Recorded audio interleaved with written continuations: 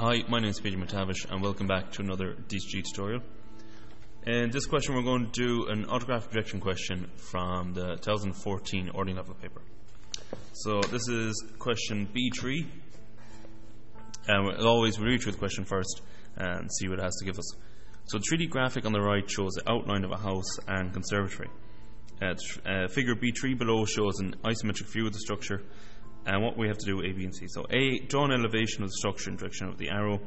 B, project a plan of the elevation. And C, draw an auxiliary elevation of the structure projected from the plan, which will include the true shape of surface A. Alright, so first things first, draw an elevation of structure in direction of arrow A. Okay, and then we have surface A here, direction this arrow, and surface A there. So we're going to need to do true shape of that at some stage. So that's going to go up this direction to the right hand side. So we'll start on the left. So we start with the XY line, pick a point to start off with, and we'll start putting in the box it fits into. So the width of it is 90 mm. Let's draw them up.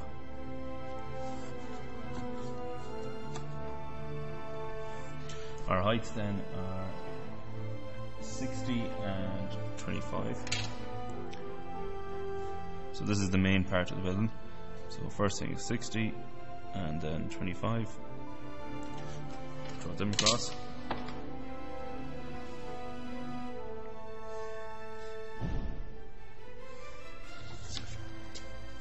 The widths then are 45 and 45. So widths are 45 and 45, so we'll draw that up to find our center line. And that's basically everything put in for the main part of the house. So let's do the conservatory now.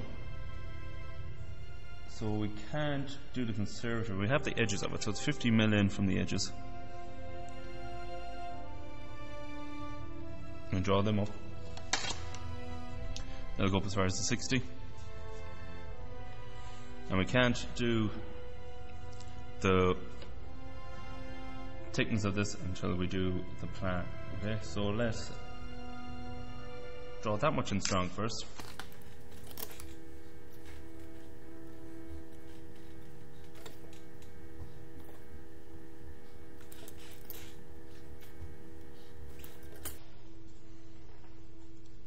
Okay, so that is as much of the elevation done as we can do.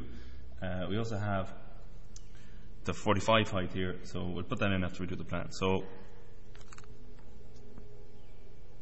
next step was to do the plan. So project all your length straight down from the elevation, because the plan is always going to be directly below it.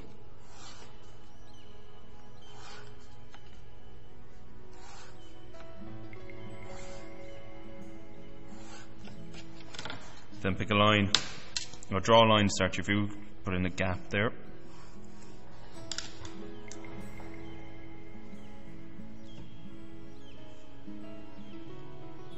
So we're looking down from the top now, so this is going to be the back, and we need the distance from the back down to the front.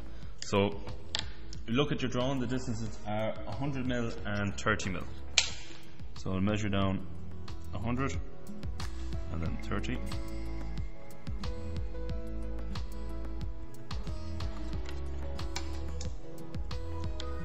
I'm just going to bring this up because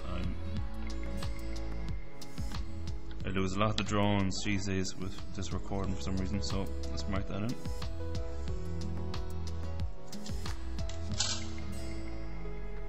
And now we can put in, so that has the, we can put in the conservatory now. So from our 15 point here, it's going down at 60 degrees. So we can mark in 6 degrees down like that to find out where it stops in the front. And the same from the other side, it is 60 degrees. And that would be the plan completed. And we can use that then to finish off the elevation. So draw the plan in strong now.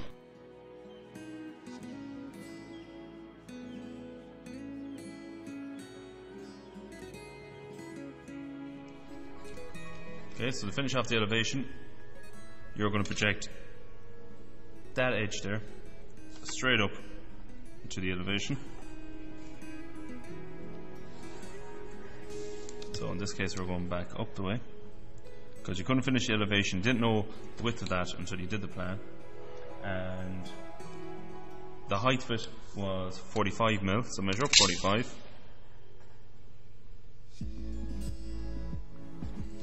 And draw that across slightly.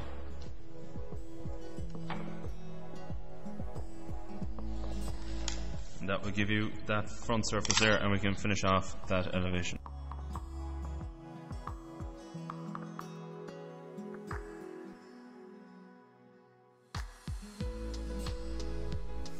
Okay, so that is the elevation done and the plan, so that's part A and part B.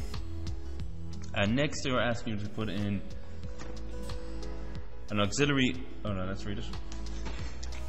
They're asking you to put in an auxiliary elevation of the structure projected from the plan, which will include the true shape of surface A. So, true shape of the structure means the entire structure, all of it, and they want it to give you a true shape of this surface A. So surface A is this surface here.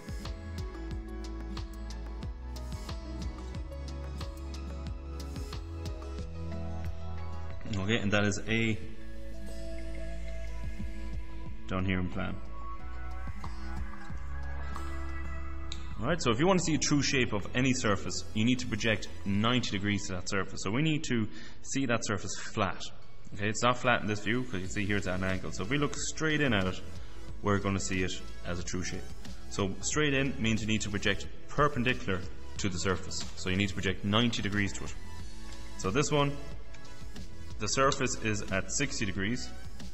So if we project at 30 degrees like so, we'll get 90 degrees to the surface. So if you see here, if I project that line and this line here, we are getting perpendicular to that surface. We're getting 90 degrees to the surface. Alright, so project all your points from the plan up here to the right hand side at 30 degrees.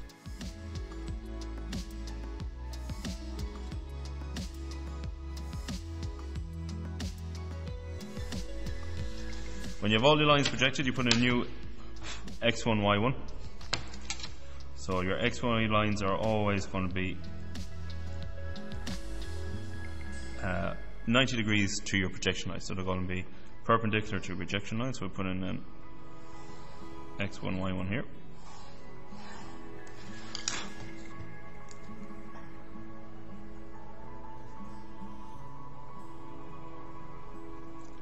Now, I gave you a bit of a hint in the question. It said draw an auxiliary elevation. So if you're projecting from the plan, the view up here is going to be an elevation. Okay, so that means our heights have to be from the elevation, taken from the elevation. So let's just label a few of these points before we start off. So if we go with the main structure, right, we'll go with the 1, 2, 3, 4, 5, those first 5 points. Okay, so if we label this one here 0, 1, 2, 3, and 4. Okay. Down in plan, then this is 0 and 1. This is point 0 and point 1. This is point 2. This is point 3 and point 4. Okay. Then you can go back to the back. You say 4 goes all the way to the back here, to the bottom at the back there. That would be 5. Okay, and it's at the bottom, so we put him in here. Then he goes up to 6, so this would be 0.6. 6 goes up to the top here, that would be 0.7. That goes over to 8, and right down to the bottom then is 0.9. Okay, so if you look at the elevation here, so it goes 0, 1, 2, 3, 4. 4 goes back to 0.5. 5 then, so it's the same shape at the back, so 5 would travel up, this is 6. 6 travels up the angle, 7's at the back. 8 is down here, and 9 is at the very back down there. Okay, so there are all the points for the main structure. For the conservatory that's out here, we'll start by labeling the elevation. So we can go with maybe letters for this. We'll say this is A down here, and we can go with B there, and C and D. We'll just label the points at the bottom first, and we'll do the points at the top now. A, B, C, D. I'm going to say this is E, F, G, and H. Okay, so the structure will be that semi-pentagon at the bottom there will be A, B, C, D, and then at the top be E, F, G, H. Okay, so where are they in plan? This is A and H. This is B and G. This is C and F. And then this point here is D and E. Okay, so labeling is very important, because once you label all your points, it's very hard to go wrong when it comes to joining the structure again. Alright, so we'll go with our patio first, okay, because that's really what we want the true shape of that surface A. So let's put that in. Okay, so a few of our points will go in straight off the bat. So we'll say A, B, C, D. You're getting the heights from the XY line up. So if A, B, C, and D are on the XY line in the elevation, they'll have to be on the XY line in the new auxiliary elevation. So A is on this line here, follow it up, so everything is being projected up this way now.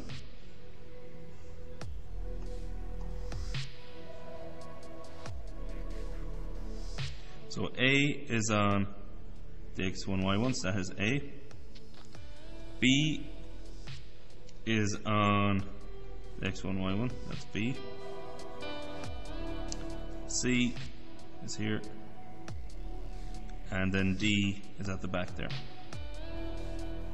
Alright, find the heights now for E. So to get the height, you go from the XY line right up to the point. Now you can measure it, but I'm going to use the compass because it works out better. And it's quicker, because now that's going to be the height for 3 and for H and for 1 and 8. So I can mark it a few points. So this height here is the height for point E. Follow the E line up. Mark it in. That's E. We also have the height here now for point H. Follow point H up. This is point H.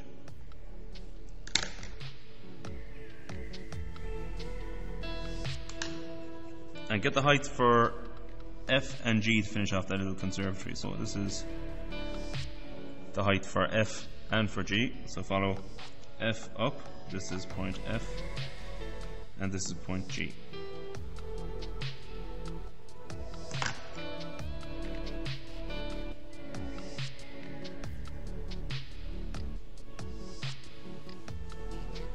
Okay, so I'm just going to draw that in lightly first to show you. So A, B, C, D are connected, and E, F, G, H. So E goes down to F, F goes over to G, G goes up to H. E is also connected back to H like so. Alright. A goes up to H, B goes up to G, C goes up to F, and D goes up to E. And D and E are, if you're looking in this direction, D and E are in the back, so therefore they're going to be in detail when it's drawn and strong. Okay, you do exactly the same now with the main structure, and that'll be easier again because all the points are either on the XY line or at this height or at the top there. So let's mark those.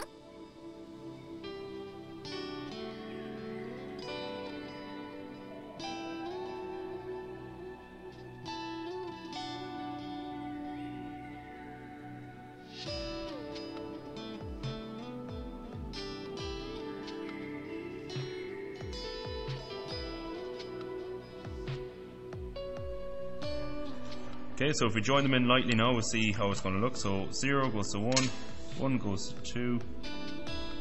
I'm just following the labeling from here now to figure out how it's going to look down there.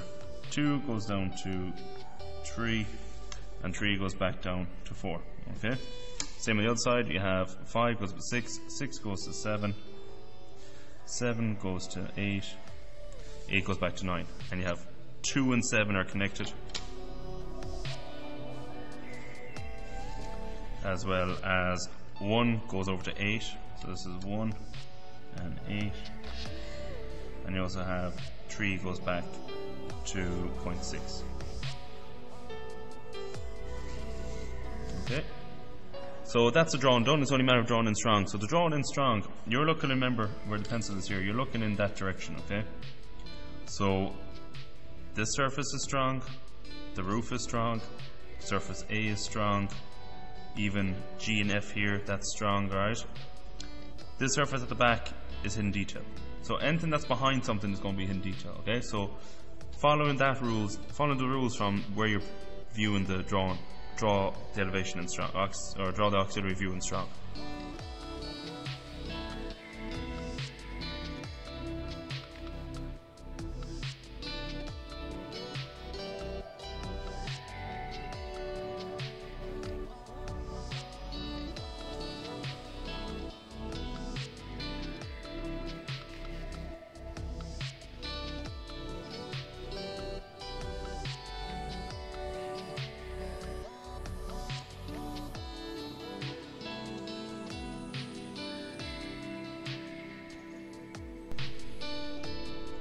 Okay, so just a bit of shading there to show which surface is which. So it's auxiliary elevation, so it's the same as the elevation, just you're twisting at an angle, you're seeing it from a different view. That gives you the true shape of surface A and your auxiliary view. And that's the question done. I'm just going to zoom in on the auxiliary view so you can see a bit better. Hopefully I haven't cut off half the drawing like I have in other questions. Okay, so that's auxiliary view done. Your surface A, then the left hand side here in the front, and the bit of the roof, and then you see the back side in hidden detail. You see the back line here of the patio in hidden detail, and also the back line of the front surface in hidden detail there as well. Okay, so I hope that helped. If it did, leave a like, and don't forget to subscribe to see more DCG tutorials. Okay, thank you.